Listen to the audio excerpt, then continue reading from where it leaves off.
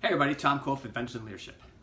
Today I want to talk about goal setting, and this is for our younger audience who participates in our Adventures in Leadership programs. When I was in high school, I faced a lot of the same challenges many of you do today. Influence of alcohol, drugs, those types of things, while also trying to be successful, not getting into trouble. One of the principal things, now first off, I had good family values, I was taught right, that type of thing, but I think the biggest thing for my success was my own personal goals. If I showed up at somebody's house, there was alcohol there, I didn't drink. Not because I was underage, not because I was worried about getting in trouble, but because I was worried of how it would affect my performance. You see, I was very serious about track and cross country in high school. And I didn't want to put anything in my body that would be detrimental. In fact, I didn't even drink soda because I said, this is going to harm my body. And I worked my tail off running a minimum 8 miles a day to do what I do.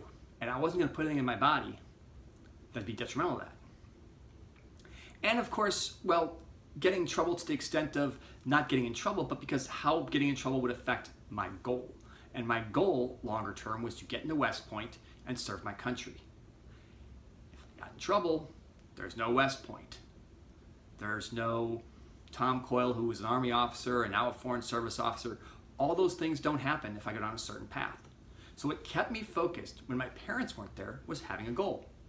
And that's one of the reasons I formed Adventures in Leadership, because I do believe in teaching kids how to set goals, how to have those goals, and to nourish those passions. And we take a lot of historical leadership lessons, talk about strategic thinking principles, and then how do you apply them to your life?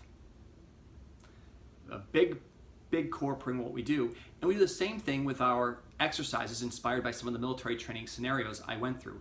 These are exercises that test your mind and to an extent your body a little bit, but you're given ambiguous scenarios. You have to work together, further reinforcing this strategic thinking and also teamwork, time management, and other tasks that are critical to success. Remember, I'm a parent myself. I'm not always going to be with my kids, but nurturing their goals, certainly from my experience, is paramount to keeping them on a good path. Because if you have the right goal, and your goals might change over time. I went from wanting to be an astronaut to wanting to get more of a political kind of a thing. This kind of transition happened in middle school. But my parents kept focusing on my goals, sharing my goals, helped me focus there. And that's what kept me from getting in trouble, because I didn't want to miss out on my opportunity to be the success that I am today. It's hard to do that when you're young, but with the right goal, you can get there. Thanks for watching.